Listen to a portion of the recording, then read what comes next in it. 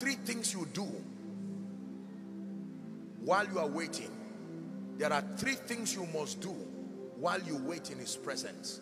Number one, the first thing you do while you wait in his presence is that you must wait studying scripture.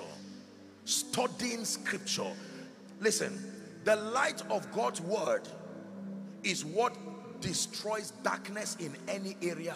The Bible says, John 1:5, and the light shineth in the darkness. When you wait upon the Lord and you are not engaging the word of God, you are not listening to the word of God, you are not opening yourself to the word of God, you are wasting that experience.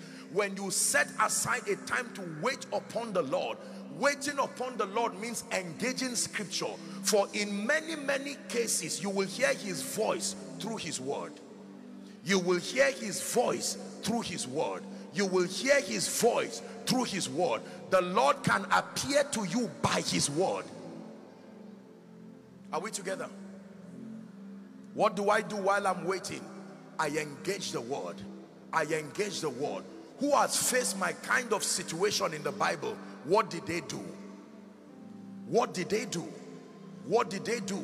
I'm trusting God for the fruit of the womb, and while I am waiting for my answer, the Bible says, look unto Abraham your father and to Sarah that bore thee, for I called him alone and I blessed him and I increased him.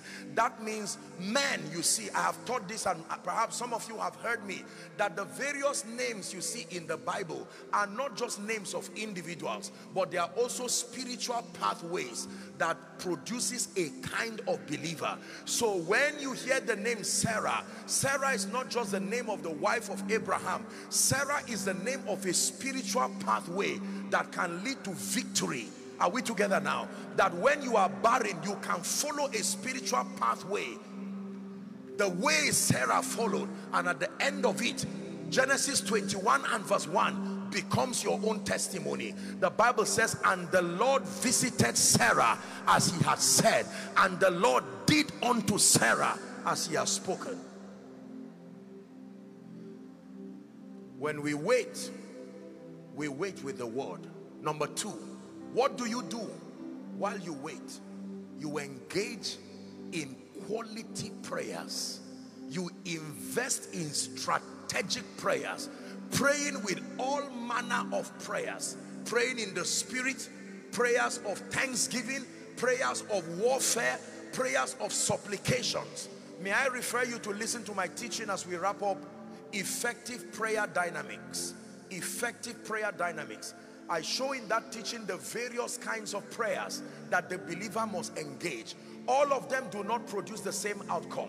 There is the prayer of thanksgiving. There is the prophetic declaration of scripture. There is praying in tongues, praying in the spirit. There is engaging in warfare.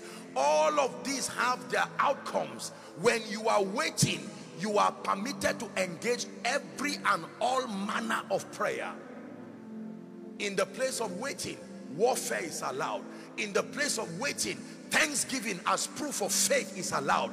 In the place of waiting, creating your reality by declaring scripture is allowed. In the place of waiting, praying in the spirit to edify yourself so that you are built into that version that can host the promises of God in experience. When we wait, we engage the light of God's word. We contend for enlightenment through the word as we wait. When we wait, we engage in prayer. We engage in prayer. And let me add prayer with fasting. When you are really waiting upon the Lord, you wait, you pray, and you fast. You pray and you fast. You pray and you fast. Hallelujah. What do we do while we wait? Are you ready? You engage the mystery of praise. You engage the mystery of praise. You engage the mystery of praise. I will call upon the Lord, the Bible says, who is worthy of praise. It says, so shall I be saved from my enemies. Let the people praise thee, O God. Then shall the earth yield her increase. There is something about praise, not just as a weapon of warfare, but that you can program tomorrow by prayer. While Paul and Silas were in the prison waiting for their deliverance, the Bible says they prayed at midnight. They prayed and they sang, and all the jailers heard them. Let me tell you something about combining prayer and praise. It was not everybody in the prison who was praying. It was not everybody in the prison who was singing. But when the answer came, everybody in the prison benefited from it. That means your family members may not join you while you are praying. They may not join you while you are praising. But the day God delivers a testimony, your children's children will benefit from it. It says at midnight, Paul and Silas, they prayed and then they sang, and all the jailers heard them. At least they did not stop them. So they were cooperating with them in some way. The Bible says suddenly there was a great earthquake and the foundations of the prison was shaken, and immediately, I like this, all the doors were open. How many doors? How many doors? Financial doors, marital doors, health doors, career doors. The Bible says when God came, all doors open, all doors, not some doors, all doors open. But that's not where I'm going. Please show me that scripture again. All doors open. Read the remaining line. And everyone's bands were loosened. Everyone, including those who were in the prison. They didn't pray, they didn't praise, but they were in the atmosphere of those who were waiting. Can I tell you this? No one may have risen in your family, but now that you are the only one who knows God this much, engage, wait upon the Lord. Carry this consciousness. Wait upon him as you engage the word. Wait upon him as you engage in prayer. Wait upon him as you engage in praise. Oh, you are good, oh Lord. You are good, oh Lord. You are good, oh Lord. But thou, oh Lord, art a shield from me. My glory, you lift my head. I sense a mighty anointing here. But thou, oh Lord, art a shield from me. My glory, you lift around my head. But thou, oh Lord, art a shield from me. My glory, you lift my head. But thou, oh Lord, art a shield from me. My glory, the lifter up of my head. You're my glory, the lifter up of my head. Sing with me. You're my glory, the lifter up of my head. You're my glory, the lifter up of my head. You're my glory, the lifter up of my head. You're my glory, the lifter up of my head. Now listen, I will give you the last key. My time is up, but let me request that you lend me 5 more minutes. It's important that I do what I want to do now. I want to show you 4 things. I've given you 3. Number 1, when you wait upon the Lord in his presence, open up scripture and learn his ways. You will hear his voice when the scrolls are open. Number 2, engage in strategic prayers. Number 3, engage in praise with understanding. Now let me tell you the 4th thing you do while you are waiting, and I hope you have the faith to believe. Engage the mystery of sacrifice. The mystery of sacrifice. Psalm 50 verse 5. Gather my saints unto me, he says, they that have made a covenant with me by sacrifice.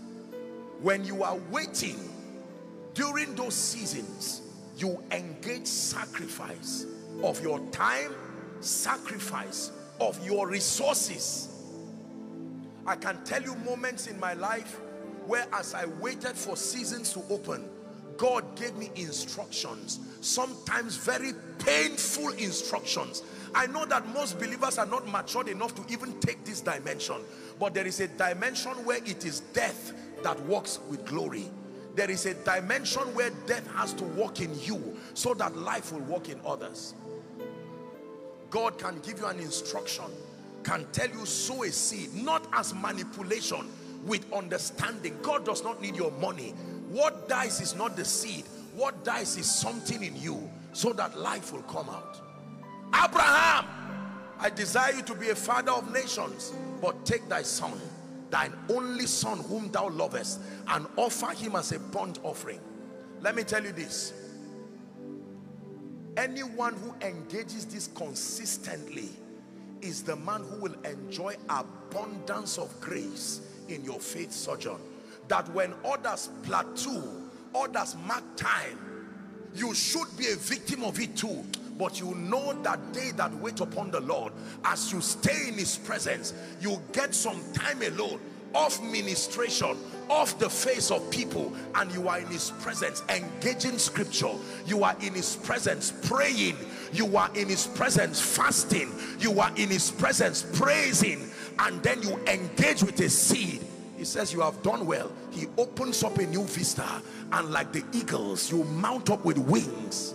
And although you are human, the kinds of results that come from your life, from your ministry, from your business, these are results that only God can produce.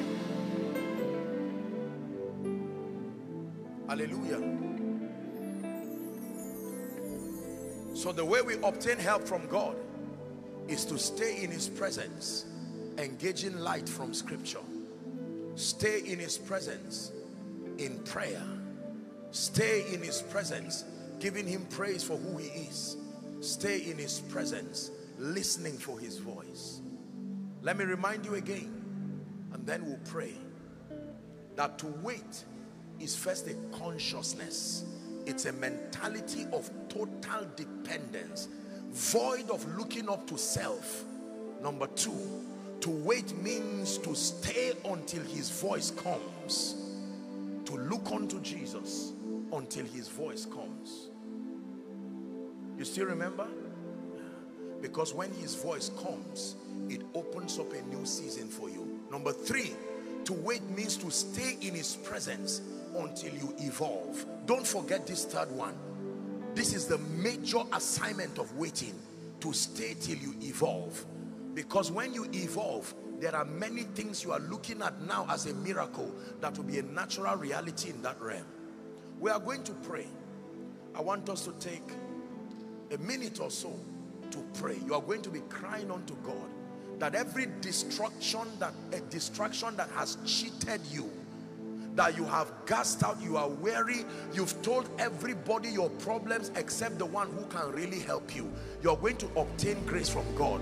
Lord, I do not want to have a better yesterday.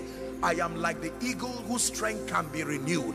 I cry for strength, the grace to wait. Someone go ahead and pray.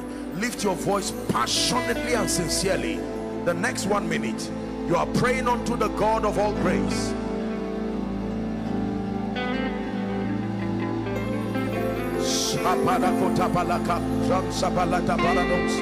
They that wait upon the Lord, they that wait upon the Lord, the businessmen that wait upon the Lord, the pastors that wait upon the Lord, the career persons that wait upon the Lord, the elders, the children, the young men that wait upon the Lord, the students that wait upon the Lord. Go ahead and pray. I obtain grace to wait. I obtain grace to carry this consciousness that everything I have belongs to you, that there is no me without you in truth.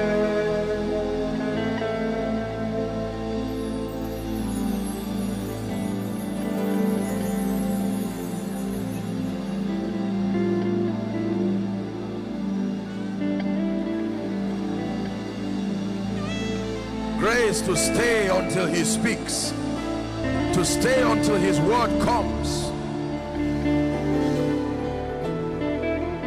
Grace to stay until you grow, to stay studying the word, to stay praying, to stay praising, to stay giving until you grow. In Jesus' mighty name we pray. In Jesus' glorious name we pray. So the next time you see individuals by the wings of the Spirit soaring in ministry, soaring in business, soaring in every area of life, you know the secret now. It is not because we are sufficient in ourselves. Our sufficiency is of God. But the key is to learn to wait. And if I were you, don't wait until you are weary. Wait as a lifestyle. Because sometimes when you are weary, it becomes too late. Medical science teaches us that at the point you are thirsty, your body would have been desiring water for a long time already. So you don't wait until you are thirsty to drink water. You take it as a discipline for health and vitality. That's how it is in the spirit. You don't wait until trouble sends you for a retreat. You wait as a lifestyle. That every week, aside from your daily times with God, you dedicate a time. Every month, there is a time between you and His Majesty. And when people ask you, why are you always in His presence? You will tell them, that is why you desire me in the first place. The day I leave His presence, then my relevance also dies. Let me pray for you. I'm praying for two sets of people here tonight. Let me have your attention, please. I want to pray first for someone who is saying, Apostle, listening to you, it is very clear that I don't even believe in Jesus, not to talk of waiting. Something has happened to me. I have been in church all my life, or I was invited to this conference, but as it stands right now, I sincerely cannot say I have a functional relationship with this Jesus, the one who is not weary, the one who gives power to those who are weak and increases strength to those who are without might. I want to give someone an opportunity to make it right with Jesus now, and for someone perhaps to rededicate your life. You are saying, I remember making this call before, but as it is right now, my life has gone haywire. I cannot say that I have a functional relationship with Jesus. These two groups of people, I'm going to count 1 to 5. I just need one sincere person who is ready to stand in front here tonight. Not ashamed. You are saying, Apostle, I cannot hear this word that has come from the Lord through you. I desire to know Him so that I can wait upon a God who is not a stranger to me. I'll count 1 to 5. Leave your seat very quickly and come and stand here. I begin my counting now. Let's encourage them as they come. 1. God bless you. God bless you, my brother. I see a few people coming. God bless you. Please double up as you're coming. Abundant Life, can we celebrate them? Let's encourage them as they come. God bless you. God bless you. God bless you.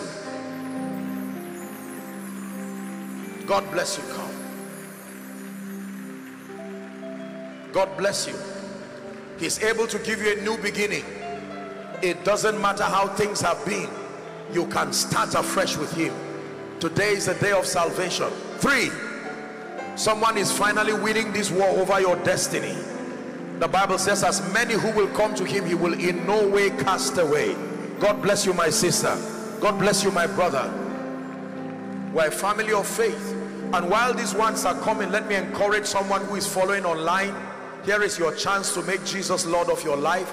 It is never too late to make it right with Jesus. As I pray for these ones, I want to encourage you to participate in the prayer.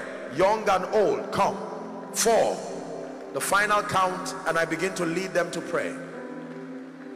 Hallelujah. Amen. Brothers and sisters, thank you very, very much. I want to appreciate you for making this noble decision. Let me ask that you lift your right hand, if you can, high above your head, and say this sincerely. Mean it from your heart. You're not reciting a poem. Please, if you're joining them, join them very quickly. We're about to pray. Say after me as loud and as clear as you can. Say, Lord Jesus, tonight I have heard your word. I love you with all my heart. I believe that you died for my sin. I believe that you rose again for my justification. Right now, I receive Jesus into my heart as my Savior, my Lord, and my King. I declare that the power of sin, Satan, hell, and the grave is broken over my life. I am a child of God. I go from glory to glory. Amen. Father, thank you for these ones. The Bible declares that as many who will come to you, you will in no wise cast away. They have come declaring your lordship over their lives. I declare by the authority of Scripture that your sins are forgiven, and I declare that you are the righteousness of God in Christ Jesus, bona fide recipients of the life of God. Grace to live a victorious Christian life, I impart upon you right now. You go from glory to glory and grace to grace. In Jesus' name we pray. Amen and amen. Now, ladies and gentlemen, please do me a favor. I'd like you to look to my left. That will be your right. There are counselors ready to receive you. They'll have a word with you just very briefly, and then you return to your seat. Let's honor them as they go. Let's honor them as they go. Hallelujah. Lift your hands and let me just speak over you, standing upon the grace that is upon our mother and every servant of God in this place. I want to speak over your life. Prophetic words are very powerful because they are able to program realities. Truly, they work.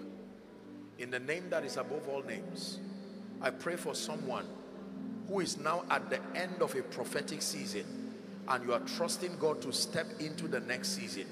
I come tonight as a prophetic midwife, and I decree and declare that the door for the next season of your life, the next season of your relevance, may that door be open now. May that door be open now. May that door be open now. In the name of Jesus Christ. The Bible says through wisdom a house is built, by understanding it is established, and through knowledge the rooms are filled with every pleasurable thing. I speak over you the wisdom needed for the next season. May my God, who is also your God, release that dimension of wisdom upon your life. In the name of Jesus Christ. I pray for you, the human vessels who must show up in your life in this season to help make for your rising, to help transit you to the place of prophecy, wherever they are around Lagos, wherever they are around Nigeria, Africa, and across the nations of the world. By prophecy I declare that they gravitate towards your life. They gravitate towards your life in the name of Jesus. I speak to someone, for your shame receive double. For your shame receive double. For your shame receive double. For your shame receive double. In the name of Jesus Christ. I pray for someone whose prayer life has gone down. You love the Lord, but as it stands, your prayer life has gone down. The fire upon your altar has gone down. In the name of Jesus, we set the fire upon your altar back to flames. Back to flames. The grace to pray, the grace to fast, the grace to intercede, receive it in the name of Jesus. And I decree and declare, everything threatening your appetite for the word of God, I decree and declare, let a fresh hunger for the word come upon you now. A fresh hunger for the word in Jesus' name.